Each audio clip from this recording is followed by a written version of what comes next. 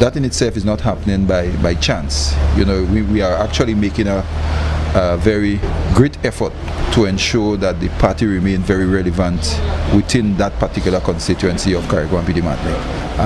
The energies and the youthfulness of the caretaker in itself too, I think, would also have contributed to the upsurge of support for the party within that constituency, and also the presence of the party, you know, in Carriacou and Petite Martinique over the last couple of years, demonstrating the support for the process here, could have contributed. People are very fed up, and they're not happy with the performance of the government. Added to that, I think they are very disappointed, but their level of disappointment that leads to the frustration that they have seems to have opened up avenues for engagement. The engagement does not necessarily mean a conversion, but you know that so long you have engagement, anything can happen. But generally, I think the electorates, they are fed up, and they are very disappointed with the performance of the new national.